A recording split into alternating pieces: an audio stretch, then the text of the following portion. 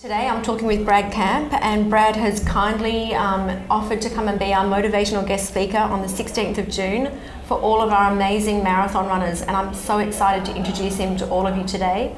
For those who don't know, Brad has had an illustrious career as an athlete, as a runner, and just a couple of quick questions. So first of all, thank you for offering to share your stories with us on the 16th of June. What inspired you to become an athlete? Really was a selfish decision where I was a good runner as a junior, and I looked at saying I wanted to do something for myself, and finishing literally the day I finished school, I made the decision, sat down with my coach, literally that was that day, and said that I want to be better at this, I want to start take the next step of senior running, how are we going to get to the Olympics, and that was the conversation. So the next Olympics was 4 years time, and we had a 4-year plan. We literally sat down, planned it out. And it was a choice, it was a change. And I didn't expect to make the Olympics straight away, but we put in a training program. We looked at way, I suppose my health was at the time, my capabilities, and let's have a plan to build up.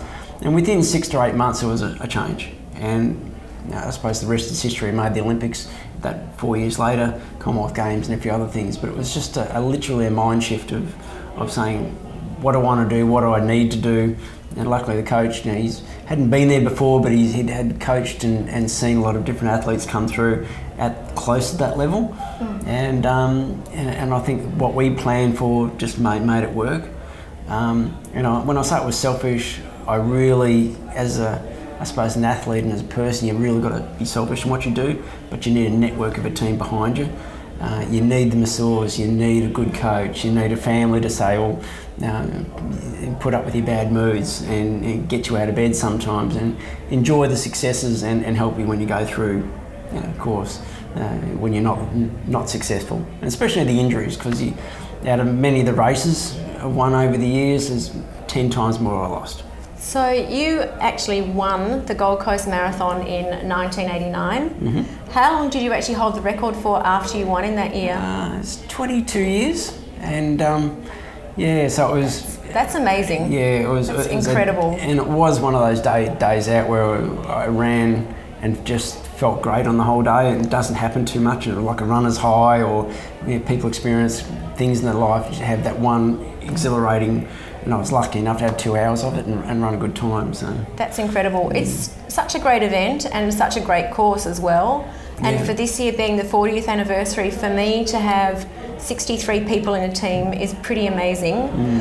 So I'm really excited to have you come along. Just maybe share with us, what's your one tip while they're training at the moment that you can share with them about preparing for an event that they've never done before?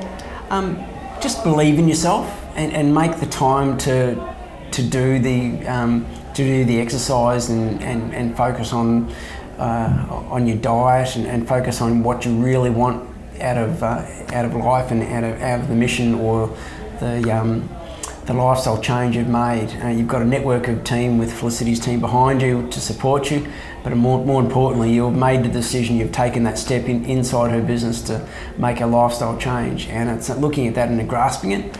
And everyone has that opportunity in their life to do, and a lot of people make the change, whether it's in business. You've made the step in health, and Felicity's got a great team behind you. I made the same step as an athlete and paid benefits. I wasn't the best, but I gave it everything I did and got a lot of benefits from it. Chased the likes of Montegetti and Deek for many years, but that's the difference. But I was rewarded with a lot of effort I put in, and that's what I think with everyone. You put the effort in, you'll get the results, and you need that network, a team, but really that self-belief. Fantastic. Well, I'm really excited to have you. 16th of June will be our pre-marathon special motivational breakfast with special guest Brad Camp, and we hope that we're going to have an absolute knockout crowd show up for training that day. Looking forward to seeing you all, and thank you so much, Brad. Can't wait. Thanks, Felicity, and look forward to seeing you there. Thank you. Thank you.